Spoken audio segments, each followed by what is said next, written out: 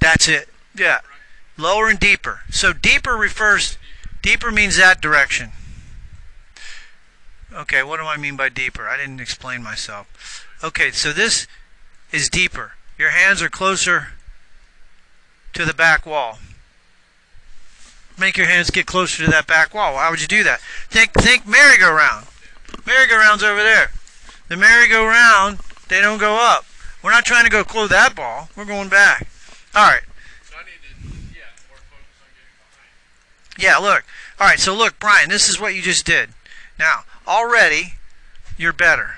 Just by virtue of 10 minutes. That doesn't mean you're better permanently. That just means you understand the concept and you can make your body do it. Which is, believe me, that's huge. But this is where you started. Now look at the difference just in 15 minutes. Alright.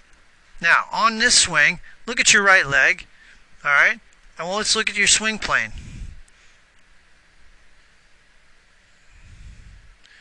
Alright, so we're going to draw the lines. This is the shaft line, the angle of the shaft, through the top of the shoulder. The club head and your hands have to stay in there. Well, they're not in there. Your hands are outside.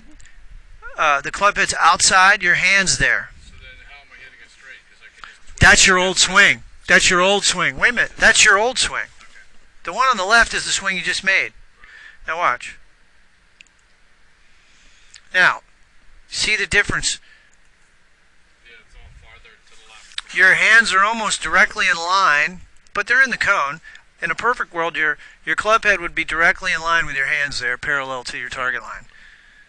The more the club head is to the right of your hands here, the worse you are, the more outside you are. So you see how you're in the cone there. Here you're outside the cone with the club head. So the club head is coming more from the inside already. Is that all wrist before? I just got lucky with wrist?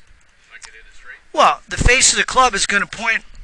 So you have good hands, meaning you can make the club face point where you want the ball to go. But your swing path is too far to the left, and that's why your driver's a disaster. You're hitting down on it, you're popping it up, you're hitting slices, you're hitting pulls, hitting it on the heel. Yeah. Shank and hitting it. So no, I mean, we're getting better here. This is better. You're closer to where we want to be. So we're just going to keep working your hands deeper, or closer to that position. Now you're at a limit maybe with how far you can rotate. No, that's okay. My backswing, put me where I should be. Oh yeah, I'm going to put you where you should be, but I'm going to get you to do it without me telling you.